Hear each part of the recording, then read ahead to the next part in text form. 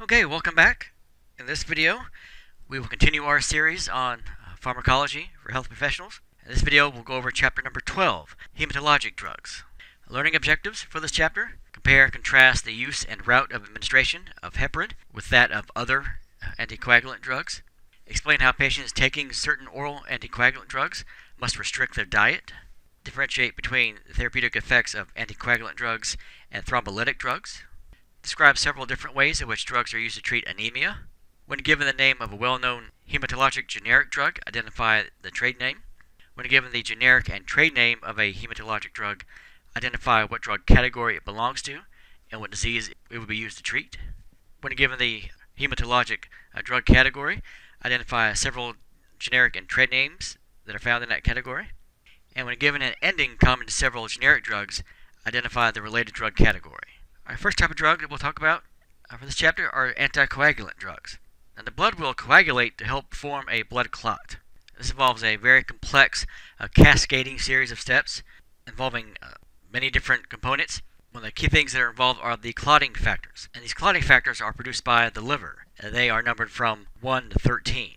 And these are also dependent on the presence of vitamin K. Some other key components of a clot being formed: thromboplastin and also platelets. So when there's an injury that occurs, the injured tissue will release thromboplastin, which will then activate the clotting factors within the blood. So as this happens, platelets that are normally floating around in blood start to stick to the damaged tissues. It will start to form a platelet plug, and that process is called platelet aggregation. So the sooner these platelets clump together, the quicker the blood loss can be prevented. Now, the clotting factors will eventually produce thrombin, fibrinogen, which will end up being converted into a product called fibrin, which acts as a very sticky, very strong type of a spider web, is a good way to think about it. And this netting of fibrin will help trap red blood cells as they go by the injured area, and end up basically collecting all these cells to help form a blood clot. Now, blood clots can form in arteries and in veins. When they form in arteries, they're mainly composed of platelet clumps. When they form in veins, they're mainly composed of fibrin and red blood cells. Now, anticoagulant drugs are used to prevent blood clots in patients if they have arteriosclerosis of the arteries, or if they have atrial fibrillation, or if they have acute coronary syndrome, such as unstable angina or myocardial infarction, or people with a history of previous strokes or previous myocardial infarctions. It also used to help prevent blood clots from forming in patients who have an artificial heart valve. And these types of drugs can also be used to treat DVT, deep vein thrombosis, and also pulmonary embolisms. In addition to those, anticoagulants also will help provide anticoagulation during hemodialysis for patients, especially with those who are in chronic renal failure or who are on cardiopulmonary bypass during an open heart surgery. All right, when it comes to the actions of these drugs, anticoagulants will inhibit the action of clotting factors in the blood, and they will inhibit the formation of these clotting factors in the liver that require vitamin K. Anticoagulants also act to prevent platelets from adhering to the site of injury. If those platelets can't stick to the damaged tissue, then they can't form that platelet plug or that platelet aggregation, which would then activate the clotting factor. The platelets never get stuck there to begin with. That stops the whole cascade process from moving forward. The anticoagulants also act to decrease the viscosity of the blood. Anticoagulants also increase the flexibility of red blood cells to help promote the flow of blood. All right, now we'll talk about certain types of anticoagulant drugs. The first one, heparin, and low molecular weight heparin drugs. Heparin was the very first anticoagulant drug developed. And this works by inhibiting clotting factor number 10 in the blood. And this drug is composed of large molecules that are not easily absorbed. And only 20 to 30% of a dose actually exerts a therapeutic effect on the patient. Some other details about heparin: they're always measured in units, and this drug is given either subcutaneously or intravenously. Now, there's another version of heparin called low molecular weight heparin, or LMWH. This is created by breaking apart and decreasing the size of the original heparin molecule. And by doing so, almost the entire dose of LMWH is absorbed and exerts a therapeutic effect. And just like heparin, this acts to inhibit the clotting factor number 10 in the blood. Now, this type of drug is given subcutaneously. It can either be measured in units or in milligrams.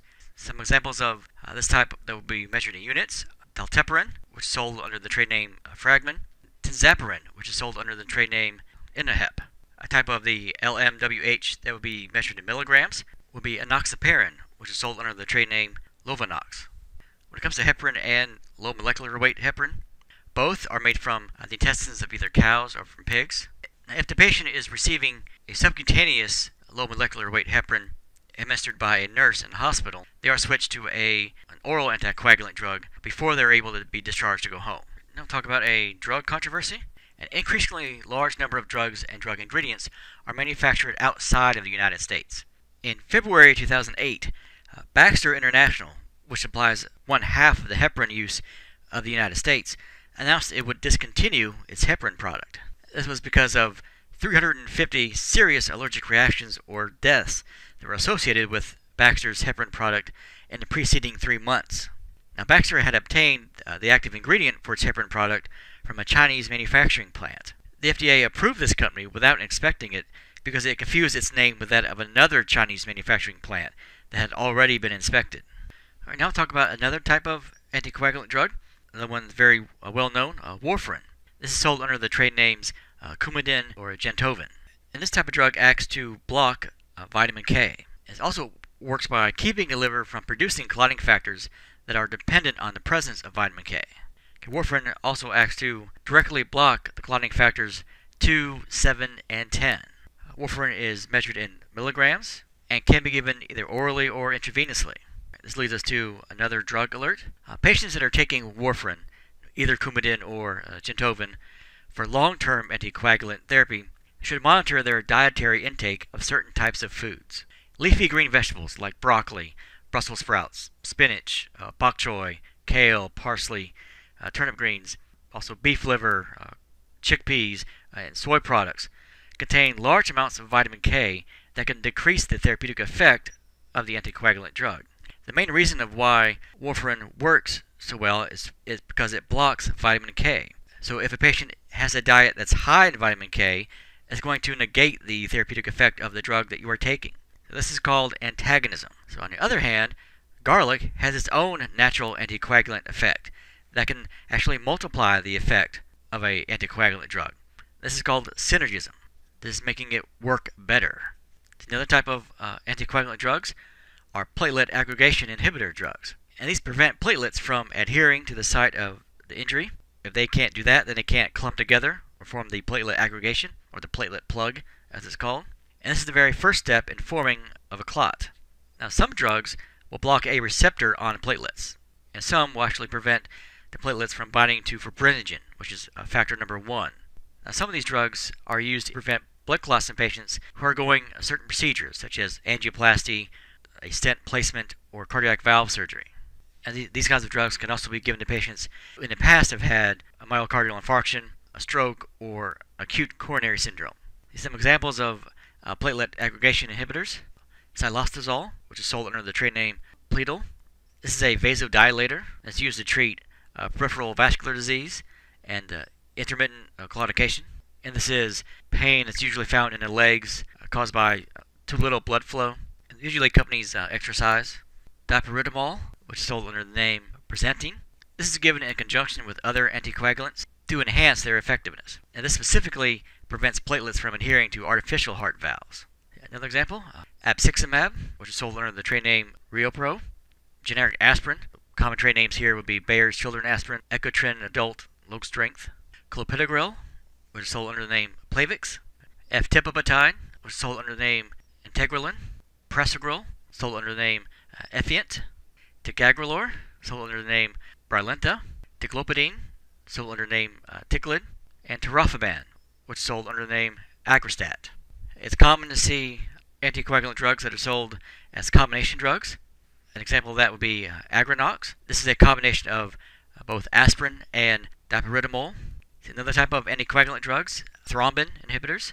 And just like the name implies, they inhibit the action of thrombin. These will bind to the receptor sites of both circulating thrombin in the blood and the thrombin that's already incorporated into the blood clot. Now, these are used to prevent blood clots in patients with unstable angina or who are undergoing coronary artery angioplasty or a joint replacement surgery. And they can also be used to help prevent deep venous thrombosis. Some examples of thrombin inhibitors: bivalirudin, sold under the trade name Angiomax; dabigatran, sold under the name Pradaxa; Dizarudin, sold under the trade name Ipravasc, and some thrombin inhibitors are used to prevent blood clots in patients with heparin-induced thrombocytopenia, which is a deficiency in platelets within the blood. And some examples of these kinds of thrombin inhibitors would include argatroban and also leparudin, which is sold under the trade name Refludan. Another type of anticoagulant drugs, factor 10A inhibitor drugs. These will inhibit the action of clotting factor 10A, which is a subset of clotting factor 10, and these have no effect on thrombin or on platelets. Now, some other uses for anticoagulants, also used to treat deep venous thrombosis, and they can also be used to prevent pulmonary embolism in patients who are undergoing abdominal surgeries or joint replacements. Some examples of this type of drug would be apixaban, which is sold under the trade name Eliquis, fondaparinux, which is sold under the name Rixtra, rivaroxaban, which is sold under the name Xarelto.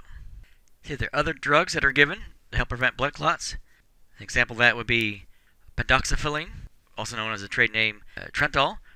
This acts by decreasing blood viscosity, helps to increase the flexibility of red blood cells, and also to improve the blood flow in patients with narrowing of the arteries.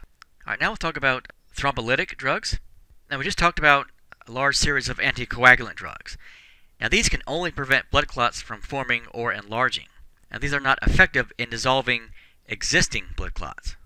Now thrombolytic enzyme drugs are used to break apart or lyse a blood clot once it has already formed. The way these kinds of drugs act, they will bind to fibrin strands within the clot. They will convert a plasminogen in the clot to plasmin, and as the fibrin strands break apart, the clot will dissolve. Thrombolytic enzyme drugs, these were the first drugs that could actually dissolve a clot, and it's revolutionized the treatment for myocardial infarctions and strokes. But these are no longer on the market. Another type of thrombolytic drug are TPAs, tissue plasminogen activators. These are created by using recombinant DNA technology, and their action is essentially the same as thrombolytic enzyme drugs. And these kinds of drugs are given while a patient is going through a myocardial infarction, or while they're having a stroke, or while they're having a pulmonary embolism. Now these are used to dissolve a blood clot that has already formed within the coronary arteries or the arteries of the brain and in the lung. Now some examples of TPAs, alteplase, also known as Activase or Cathflow Activase. These are used to break up a blood clot that has formed within a central venous catheter. Redaplase, also known as Redavase, F-tipopatide, also known as Integrelin, and Tarifaban, which is also known as Aggrastat. Okay, now we'll talk about drugs that are used to treat anemia. Now, anemia is a decrease in the number of red blood cells that are produced in the red bone marrow. Another term for red blood cells are erythrocytes. Now, this could be due to insufficient amounts of amino acids or folic acid or iron or vitamin B12. Anemia can be caused by disease or cancer or radiation or chemotherapy drugs that end up damaging the red bone marrow where blood cells are produced. Now, anemia may be the result of some conditions such as an excessive loss of blood, such as in a trauma or hemophilia. It can also be the result from an increased destruction of fragile blood cells. And a good example of that would be sickle cell anemia.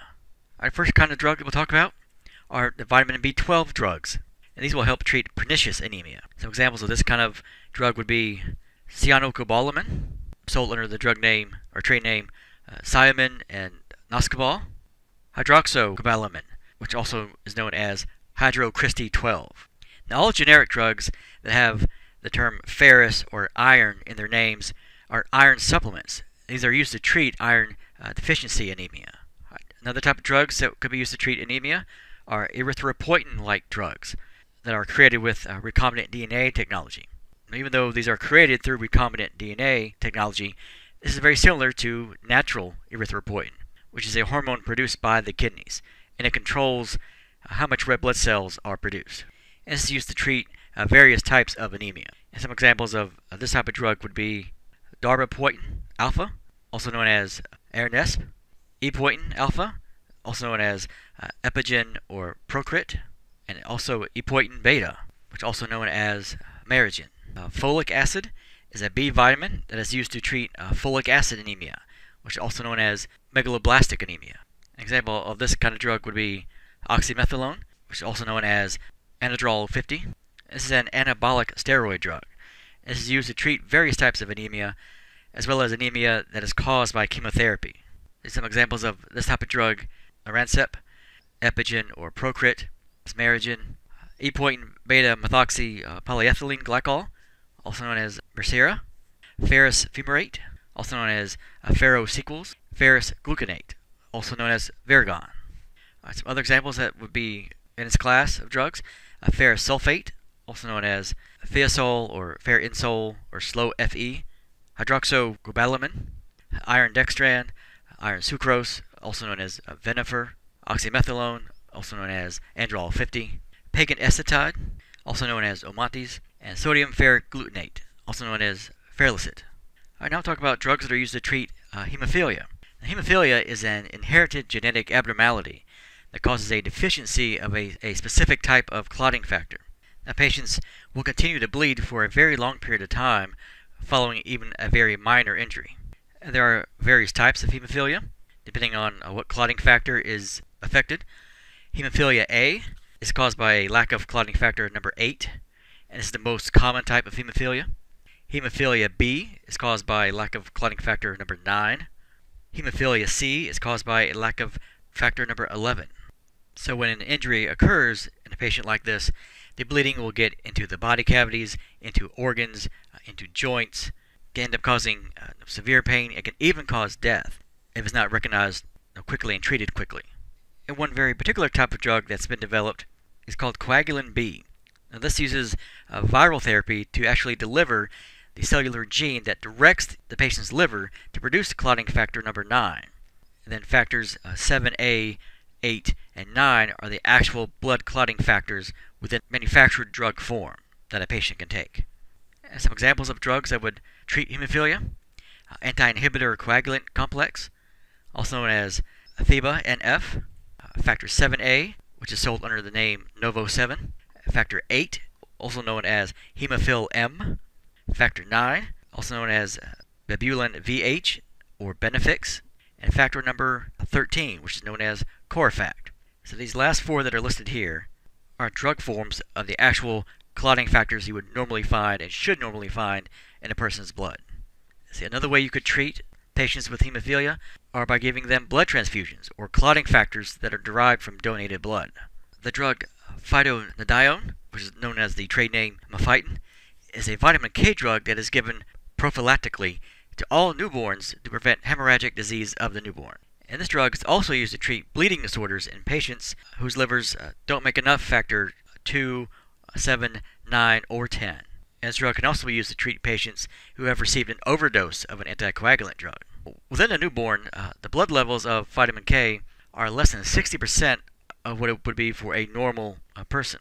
However, a one-time intramuscular dose is sufficient to temporarily correct the deficiency until vitamin K levels are normal, usually by the time that newborn is 6 weeks old. I will end this chapter with a historical note. The political climate that we live in today was the indirect result of someone with hemophilia. Tsar Nicholas II of Russia and his wife Alexandra had 4 female children before they finally had Alexei, their heir to the throne, the only male child. Alexei had hemophilia because his mother was a carrier of the hemophilia gene and was very frequently near death. Now, obsessed with their son's illness, Tsar Nicholas and Alexandra paid little attention to the affairs of Russia, the widespread economic depression, general affairs of state, and all this led to a rising call for political reform. And because of this, the entire family was executed during the Bolshevik Revolution, thus ending the Tsar's form of government forever in Russia, and paving the way for Vladimir Lenin and a communist system of government. Okay, that brings us to the end of chapter number 12 in our video series. We will continue our course on pharmacology with our next video on chapter number 13, Gynecologic and Obstetric Drugs.